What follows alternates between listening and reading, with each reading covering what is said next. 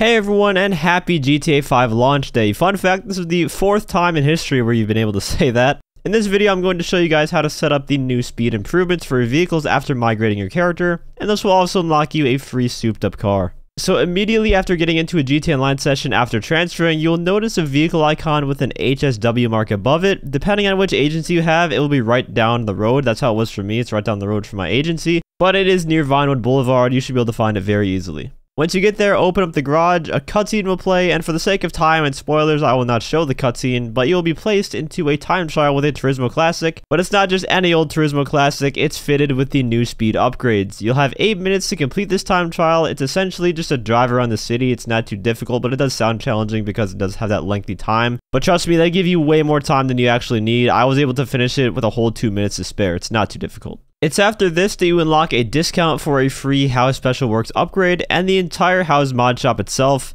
And this is also the time you unlock the free vehicle for purchase, the Karen S95. And it's very important that you do not purchase this vehicle beforehand. It will only be free once you complete the time trial and unlock his shop. Originally, I had thought my game was bugged and that the free discount didn't show for me, but no, you just have to complete the initial time trial to get it first. From there, to use the new mod shop feature, you need a vehicle that is HSW capable. If you want to know which ones are capable, there is a laptop inside the LS car meet that shows all of the eligible vehicles. Your first HSW package will be free via the discount that you just got, which will save you quite a bit of money because these upgrades can run you in the range of around $1 million. And that's only for the beginning package. There's still more upgrades to apply after that. And again, these upgrades can only be applied at this area in the LS car meet. But that's pretty much all there is to it. If you guys enjoyed the video or found it helpful, feel free to leave a like as well as subscribe to my channel for more GTA Online next gen content. I have plenty more videos planned in the coming days. And as always, thanks for watching and have a great day.